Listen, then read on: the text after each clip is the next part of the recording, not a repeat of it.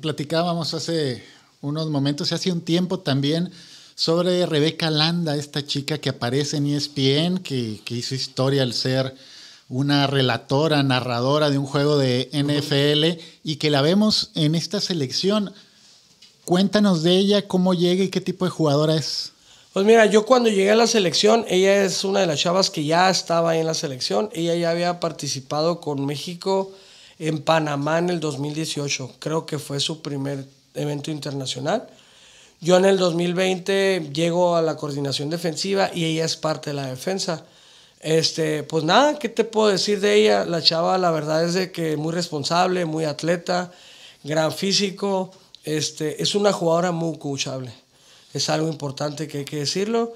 Y pues su nivel de juego ha hablado por sí sola ahí en los eventos, ¿no?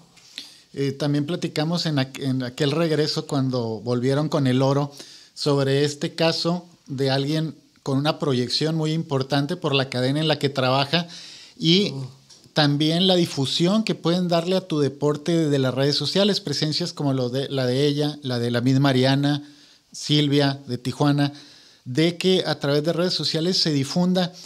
¿Han servido en este caso para que el deporte, para que haya una mayor masificación en términos de difusión? Pues ahorita está el tema de Diana Flores. Estás hablando que es la quarterback de la selección en estos momentos y ella salió en el comercial del Super Bowl. Y todo esto gracias a redes sociales y a la NFL, ¿no? Entonces, ahorita en enero yo di una clínica donde ella también tuvo participación. No recuerdo el dato exacto, pero te voy a dar un ejemplo. Nos explicó que antes éramos 10 personas jugando flag en el mundo, ahorita somos 1000.